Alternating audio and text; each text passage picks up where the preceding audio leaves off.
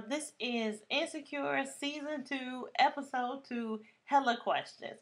Tasha, come on. Everybody knew you was the rebound chick, but you should have seen this shit coming. Now, I'm not blaming Tasha at all. I'm just saying, you gotta protect yourself from this shit.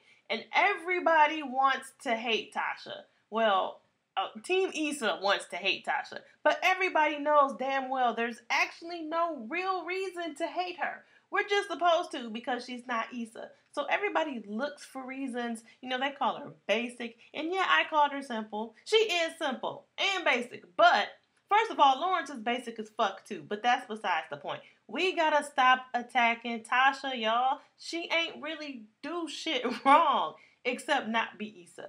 And Lawrence is gonna break her heart. She already too caught up offering this nigga plates and shit.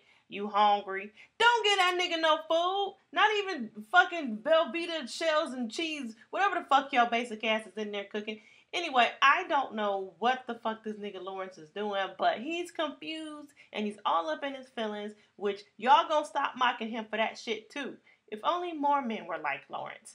I won't go into that, but it's not a crime to be a man who's honest with himself and others. These fuckboys can learn a thing or two. At least he apologized to her, which, honestly, it makes him more likable. Damn it, Lawrence. Molly is finally venting to her therapist, even though it's only about work. But her therapist was like, girl, you talking about an awful lot of what should be happening and not what's happening in real life. You need to get your motherfucking life. You done dreamed up some shit in your head. What you gonna do when those dreams don't come true? She said Molly had magical thinking. That's the fucking term I ain't never heard, but shit, don't we all? I can tell you one thing. The biggest reality check my therapist gave me was that we aren't owed anything. Shit changed my life. But Molly has decided she, gonna force this shit anyway. I mean, I understand her trying, but she's trying to, get herself invited to the boys club, by hitting up a hockey game with these white men. I'm yelling at the screen, don't do it, girl. That shit don't work. Ask Tiger Woods. Don't sell yourself short, boo. Now she done offered herself up to Hannah, the chick that went to Chicago. I guess she, figured out them white boys don't want nothing to do with her. So I guess this is plan B. Issa. So yeah, finding out your ex has a new boo in front of your friends, that shit's traumatizing. And now, she is like, she can't help checking out Tasha's Instagram. No thanks to Molly and Kelly. And we see how that turned out, okay? That shit can lead to stalking and acting like a fuckboy on Tinder. Ladies, you gotta resist. Nothing good ever comes of that, okay?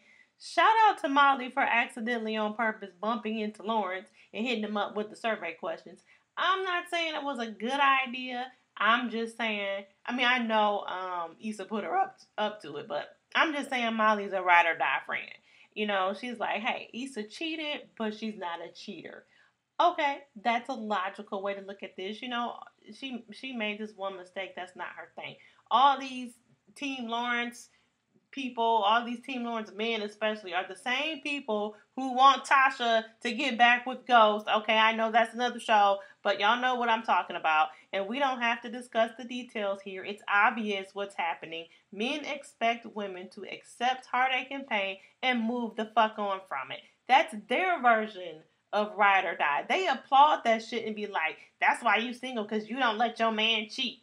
But they can't handle even the thoughts of the reverse.